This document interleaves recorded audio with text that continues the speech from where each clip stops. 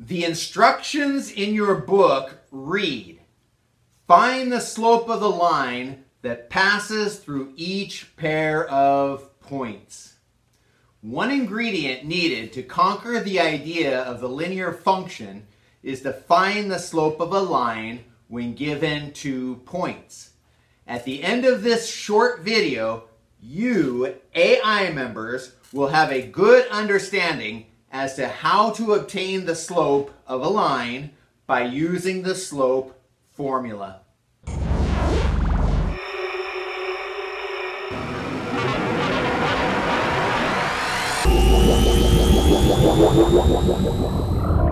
Before we get started, we need to cover a few quick objectives.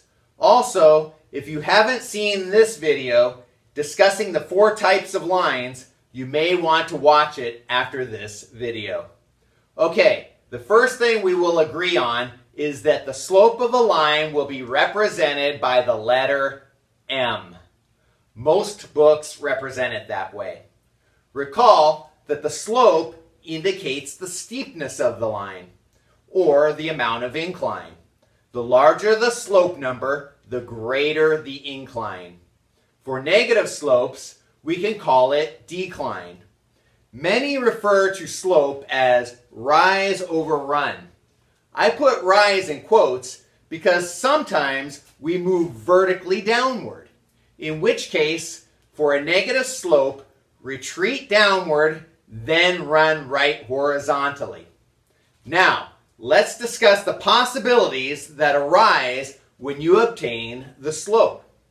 In particular, 1. Reducing the fraction. 2. Adjusting the negative signs. 3. Lack of a fraction. So using M as the slope, let's zip-zap through all possible cases and a little bit more. Before I show you how to find the slope of a line given 2 points, I want to first show you how to do some slope adjustments. The first adjustment I want to show you is this one right here. M, which stands for the slope, equals 4/8. Now 4/8 is reducible. So what we're going to do is we're going to reduce that down to 1/2. It's beneficial to reduce the slope as quickly as possible. So we're going to rewrite that as M equals 1/2. So now I want to talk to you real quickly about what that means geometrically. So the 1 on the numerator, the top number, that's going to be a rise, and the bottom number is going to be the run.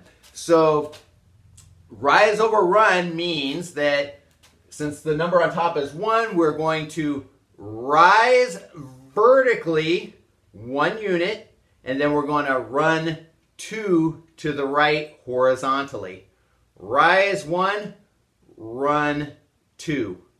And here's our geometric representation, so you can see the slope and how steep it is relative to other slopes. The other thing that we want to notice is that our slope is positive. Now, if you recall from our other video, the 4 types of slopes, you'll recall the alien Geo as he's moving from left to right, moving upward. So as we read left to right, the slope goes upward for a positive slope. Okay, so the next slope that we want to look at is this one right here. M equals 3/-4. Okay, so there's not, this one's not reducible like the first one, but we can make a sign adjustment. I like to have the negative sign in the top. That way, it's either rise over run right, or retreat, which means go downward, run right. So I'm always going to run right because there's always going to be a positive number. Now there's other ways to do this, and you're going to have to develop your own system, but it's good to have a system so you're more consistent in your head. So what I'm going to do is I'm going to make a sign adjustment here. Now since a positive number divided by a negative is a negative, it's also true that a negative divided by a positive is also negative. So what I'm going to do is I'm going to make my adjustment still going to be equivalent, but what I'm going to do is I'm going to put the negative sign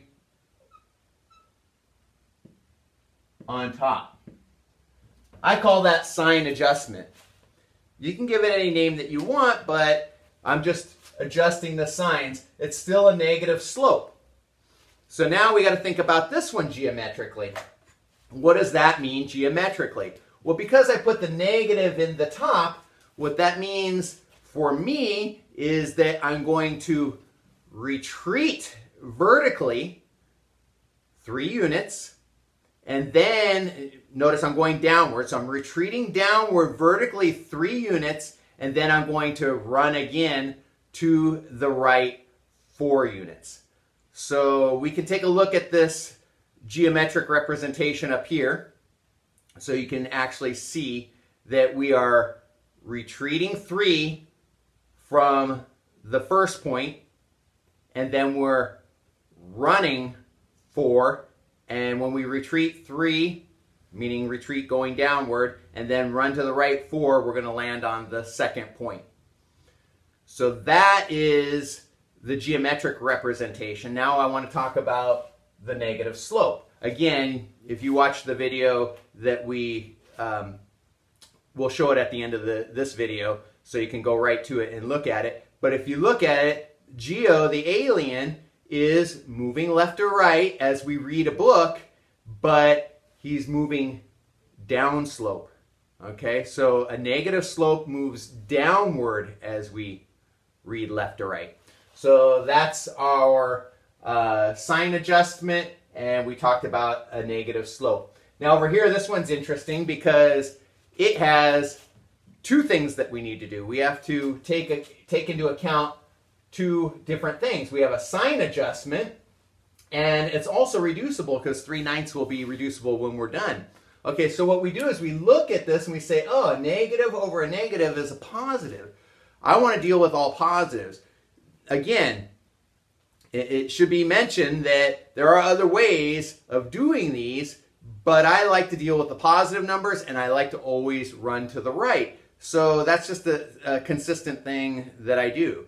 When you get to more advanced levels, it won't really make any difference. You can geometrically think about it in any way, shape, or form. But for right now, let's just stay consistent so we get a really good foundation. The negative over a negative, you've heard negative times negative is a positive. Well, also negative divided by negative is a positive. So what I'm going to do is I'm going to turn these negatives into positive numbers. So this is going to become positive 3 and positive 9. So now it's really just 3/9. Okay, so what does 3/9 mean? Well, first of all, we have to think about it. I could do my rise over run with this, but 3/9 is a lot of movement when I know that I can reduce m to 1/3. 3 goes into 3, 1, 3 goes into 9, 3. So I'm going to convert this thing here, this slope here, to m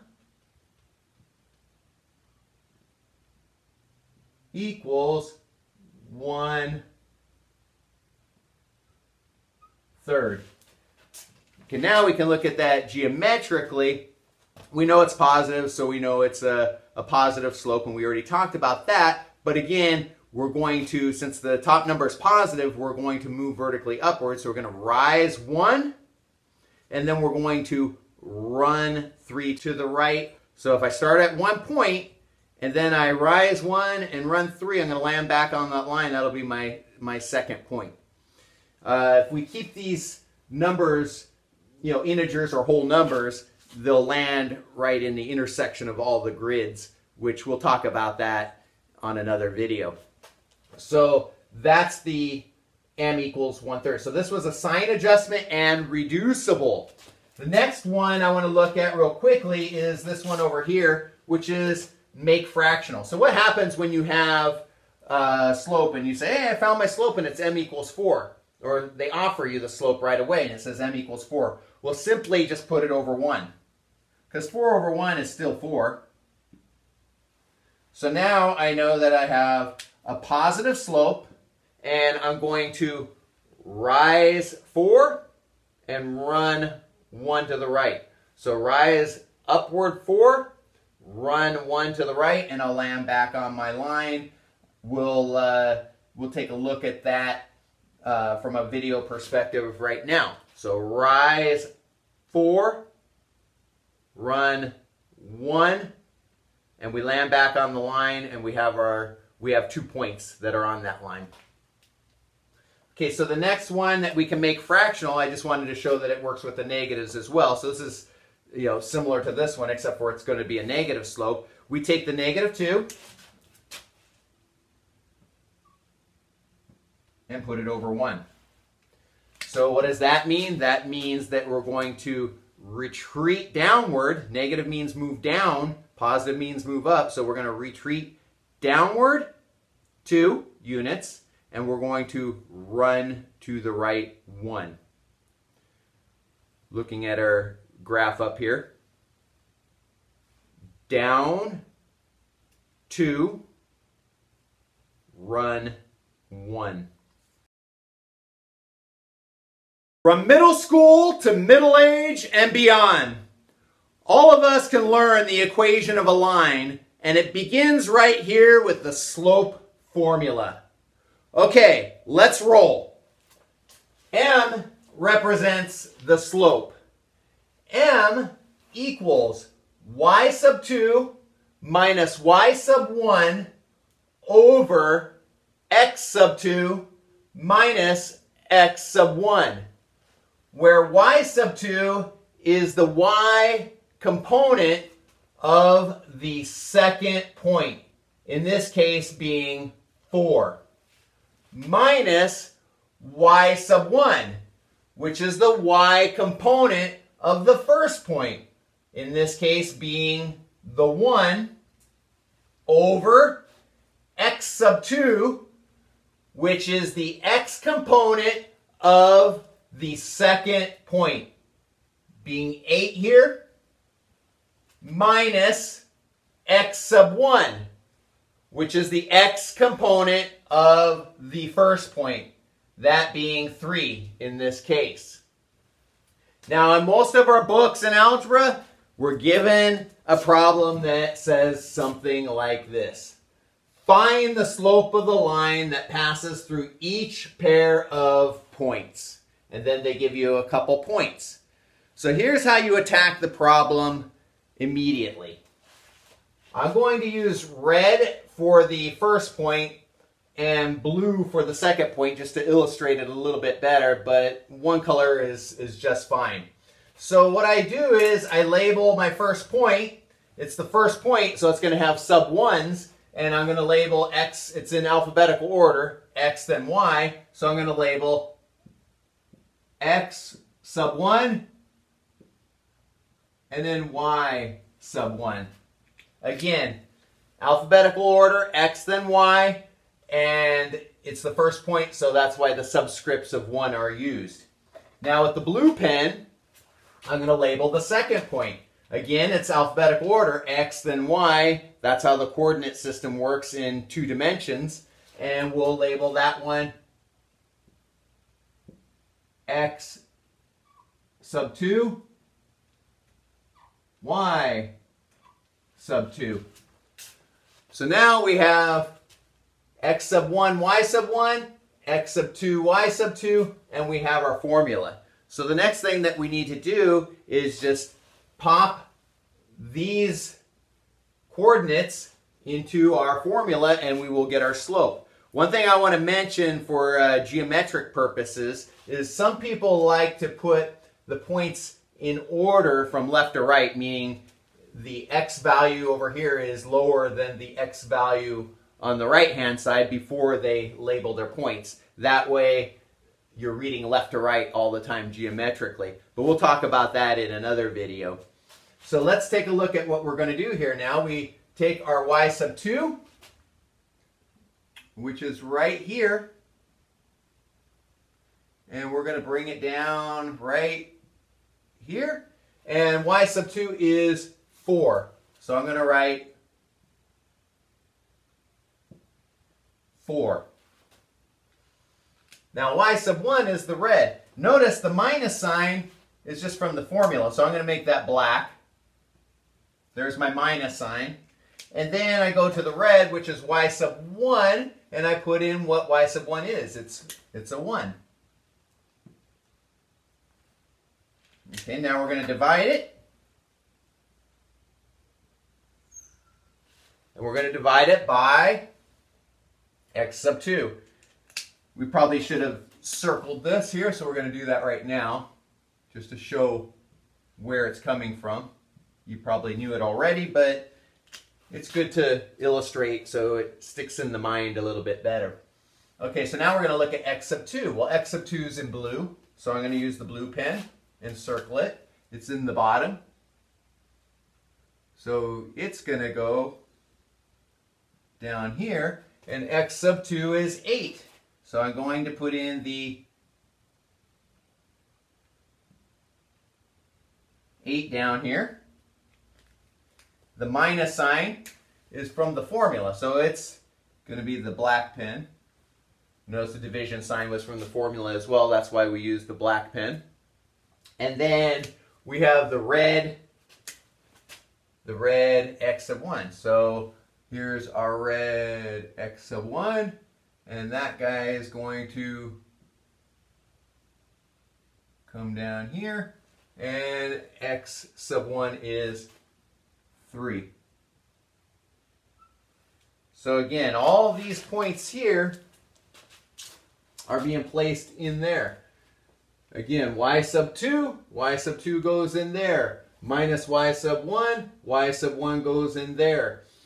Over x sub 2 goes in there, minus x sub 1 goes in there. Now we just do the math, which you probably learned how to do a long, long time ago. 4 minus 1, that's going to equal 3.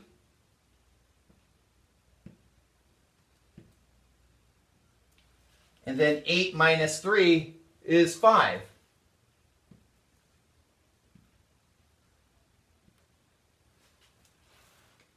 So m, our slope, you can write m equals 3/5. Okay, you can write m equals 3/5, and again, it's already reduced, so it's not you can't reduce it any more than 3/5, and there's no negative signs to make adjustments with. So we look at that and we say, oh, that must mean 3 up vertically, and then we're going to run to the right 5, and that's going to make our line. Now, if it were reducible, we would reduce it, or if we had some sign adjustments, we'd probably want to do that. But for right now, we know our slope is m equals 3/5, and that gives us a good start, a good foundation, a good beginning as to how to find the slope of a line given 2 points. All right, so if you learned something, like the video, and don't forget to subscribe to be part of our elite team.